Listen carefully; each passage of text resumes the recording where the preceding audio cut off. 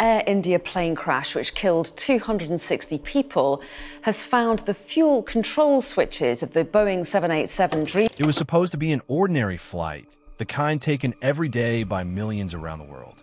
Passengers boarded, buckled in, and prepared for a routine journey. On June 12th, Air India Flight 171 was cleared for takeoff from Ahmedabad, Gujarat, bound for London Gatwick.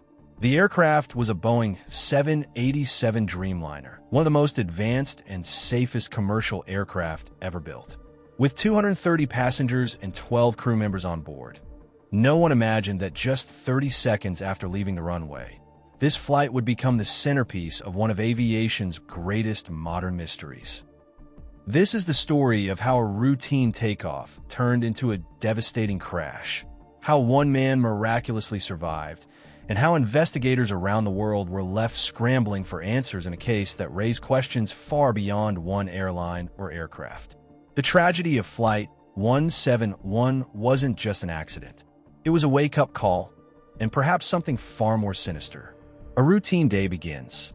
That June morning, Ahmedabad Airport was filled with the familiar rhythm of air travel. Families hugged goodbye at terminal gates. Business people moved briskly through security, and children pressed against a glass to watch aircraft taxiing under the warm sun. Among the travelers was Vishwas Kumar Ramesh, a 34-year-old software consultant heading to London for a business trip. He was unremarkable to anyone who passed by, just another professional with a laptop, boarding pass, and a call home before departure. At the same time, Captain Sumit Sabharwal, a respected pilot with over 8,200 hours of flight experience, performed his pre-flight inspection. He was confident. The Dreamliner was the pride of Boeing, a masterpiece built with state-of-the-art materials, automated safety systems, and multiple layers of backup. It had a spotless fatality record across more than a decade of service.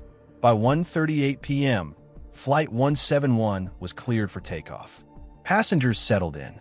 Among them were former Gujarat Chief Minister Vijay Rupani, medical students, young professionals, grandparents, and British, Portuguese, and Canadian nationals, each with lives and stories, families, plans, and dreams.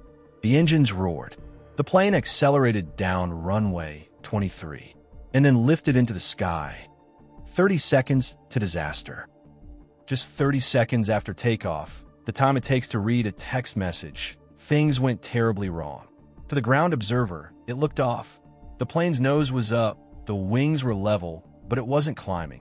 Instead, it began sinking, barely noticeable at first, then accelerating downward with increasing speed.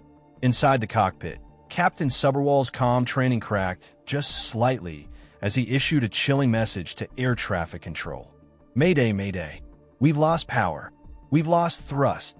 Inside the cabin, passengers experienced what many survivors of crashes describe as a moment of unnatural silence and weightlessness.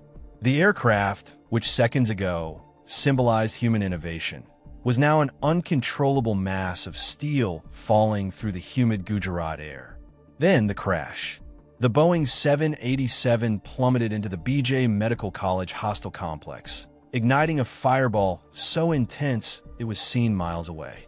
Flames reached temperatures of over 1,500 degrees Celsius, hot enough to melt metal.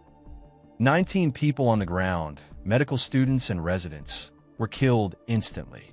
The total death toll reached 260. And yet, in a cruel twist of fate, one person survived. The sole survivor, Vishwas Kumar Ramesh, who had been sitting in seat 11A, emerged alive from the wreckage. His body was burned, his clothes tattered, but he was conscious. Later, he recalled fragmented details, flickering lights. Somehow, his seat had come loose and ended up in a less damaged part of the aircraft. He remembered stumbling toward a broken emergency exit and being pulled to safety by locals before emergency crews could arrive. His survival was deemed by many as miraculous. For investigators, however, he was something even more valuable, a witness. His testimony would become one of the few living insights into what actually happened in those terrifying final seconds. A failure that shouldn't have happened. What shocked aviation experts wasn't just the tragedy. It was how technically impossible the crash seemed. The Boeing 787 is designed with redundant systems. If one engine fails, the other takes over. If an electrical failure occurs, backup batteries and emergency power systems are activated. In fact, most modern aircraft can safely glide to an emergency landing even after losing an engine, especially at cruising altitude. But both engines failed simultaneously on Flight 171. Even more puzzling, the aircraft's ram air turbine, RAT deployed. This device only activates when all electrical systems, including the engine's auxiliary power unit and batteries, have failed. Its presence indicated a total systems collapse, a scenario so rare and unlikely that many aviation manuals barely consider it. Flight simulations attempted to replicate the failure. In every scenario, test pilots managed to keep the plane in the air or at least guide it to a crash landing that allowed for some survivability. But in Flight 171's case, the plane fell straight down. No control, no maneuvering, no time. The question arose, how could a fail-safe aircraft suffer a complete loss of thrust and power 30 seconds after takeoff? The sabotage theory. Initially, authorities looked toward mechanical failure. But when both engines and the electrical systems were found to have failed, the needle pointed toward a more sinister possibility: sabotage. No terrorist group claimed responsibility. No threats were made. There were no signs of hijacking. Yet the synchronized failure of multiple systems seemed too coordinated to be natural. The Indian government launched a full-scale investigation. Intelligence agencies were brought in. Every individual who had access to the aircraft, from mechanics to cleaning staff, became a suspect. Airport surveillance footage was reviewed frame by frame. Maintenance logs were combed for irregularities. Phone records, emails, financial transactions, all scrutinized. Could someone have tampered with fuel? Infiltrated the maintenance process? Introduced malware into the flight systems? The scariest part? If this was sabotage, it was invisible and undetectable, done with chilling precision and no clear motive. Experts now had to consider cyber attacks, insider threats, and system-level weaknesses that could be exploited silently. The human cost. The technical mystery is horrifying, but it's the human stories that break the heart. Former CM Vijay Rupani was not just a public servant. His death was a national loss. Medical students on board had spent years preparing to serve others. Their lives and the potential impact they could have had on the world were lost in an instant. The grandmother visiting her grandchildren never made it. Her family had cleaned the guest room, baked treats, and made signs. Instead, they were left explaining death to children. An IT father had switched to this flight just to surprise his son for his birthday. What was supposed to be a joyful reunion became a tragic memory that would haunt that family forever. At London Gatwick, families waited. They checked arrival screens. They held flowers and signs. As news of the crash spread, excitement turned to confusion, then panic, then devastation. In Ahmedabad, hospital morgues overflowed. Many victims couldn't be identified visually due to the fire. DNA tests were the only option.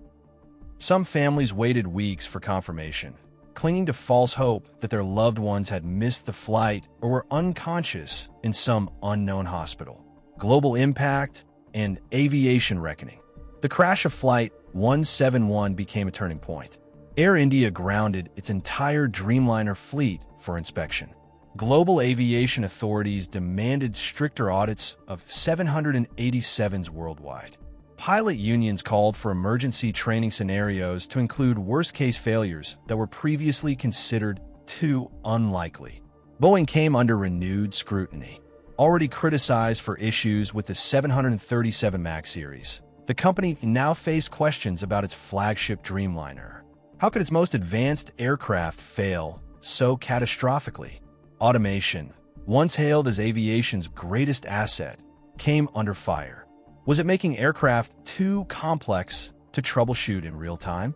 Was human intuition being sidelined by digital systems?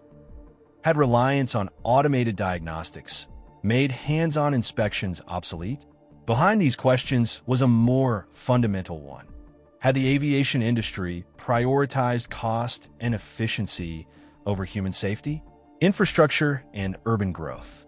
Flight 171 didn't crash into an empty field. It crashed into a medical college hostel in a densely populated area.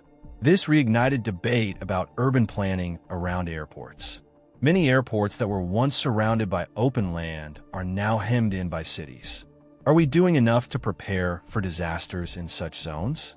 Do we have effective evacuation and emergency response plans for dense urban areas? Are we accepting too much risk in the name of convenience? What we're left with? As of today, the investigation into Flight 171 is ongoing. Black box data has raised more questions than it's answered. Some experts believe it may take years to uncover the truth, if ever. Meanwhile, the world continues to fly. Every day, millions of passengers board flights, trusting unseen engineers, automated systems, and split-second decisions by pilots. Flight 171 forces us to ask, what happens when all those systems fail at once? What happens when the unimaginable happens? Not in a war zone or hostile region, but on a routine flight in broad daylight with a state-of-the-art plane? A final note. The 260 lives lost on Flight 171 are not just statistics. They are reminders of human fragility, of the cost of complacency, of the dangers hidden behind the routine. The lone survivor, Vishwas Kumar Ramesh, carries not just scars, but the weight of memory. His survival is both miraculous and symbolic, a whisper from inside the disaster, urging the world to ask harder questions, dig deeper, and never take safety for granted. Their deaths demand more than mourning. They demand answers. And until we have them, the sky above us will never feel quite the same.